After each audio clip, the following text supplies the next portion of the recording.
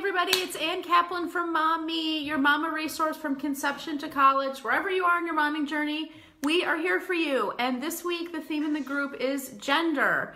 And yesterday, I hope you tuned in, I had a really special broadcast where I actually got to share my broadcast with Erin Parisi, and she shared with us her experience growing up as a TG woman and her amazing experience transitioning and starting her awesome transcending organization and all of this stuff. And such incredible advice and wisdom when it comes to parenting came out of that conversation. But today is Wednesday. It's my baby mama day. It's my day when I talk to all of you guys out there who are pregnant, getting ready to have a baby, dealing with immediate postpartum things. And when it comes to gender, what I really wanted to talk about for birth and pregnancy topic is the feeling that we really want, and some of us have this feeling that we really want a specific gender when we're pregnant. We're really hoping for a girl or really hoping for a boy. And I just want to say two messages about that.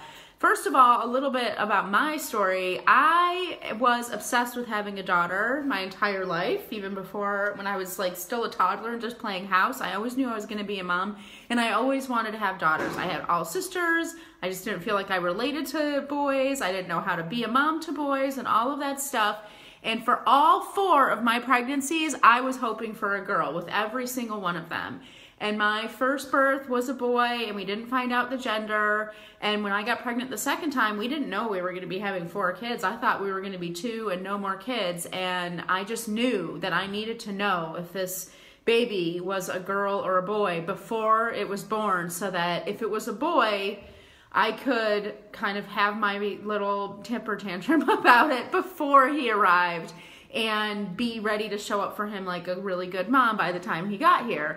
And I'm glad that I did that, because our second kid was also a boy. And that's exactly what happened. I was really, really sad that when I found out I was having another boy, sobbing in the ultrasound room, crying for like days. I didn't even talk to anybody. I just felt really sad and sorry for myself that I was having a boy.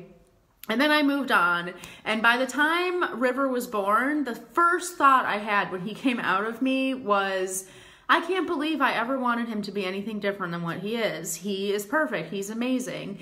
And, you know, that's it. I never looked back.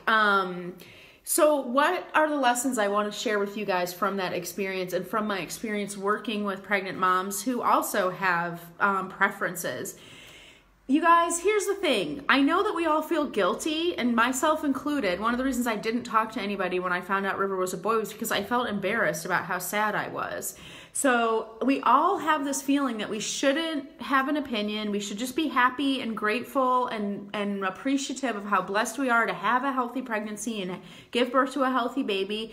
And then when we have these feelings of, well, but I really would have liked this, or I had always hoped for this for myself, we feel guilty about it.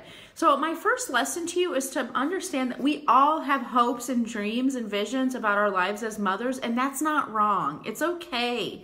It's okay if you had a vision of your birth or your time as a mother that involved having a daughter or having a son, and you don't have that. Like, it's okay to want those things, and it's okay to be disappointed when you don't get them. And the truth is, whenever I work with parents, whether it's talking about gender or talking about anything else that they're hoping for when it comes to birth and parenting, the shaming yourself about something you are hoping for or a deep desire that you have doesn't make that desire or hope go away. All it does is increase your shame and your inability to deal with it and move on and have healing. So my first advice to you is recognize that it's normal to have a hope or a dream, and be okay with feeling sad about it if you don't get what you want. It's okay.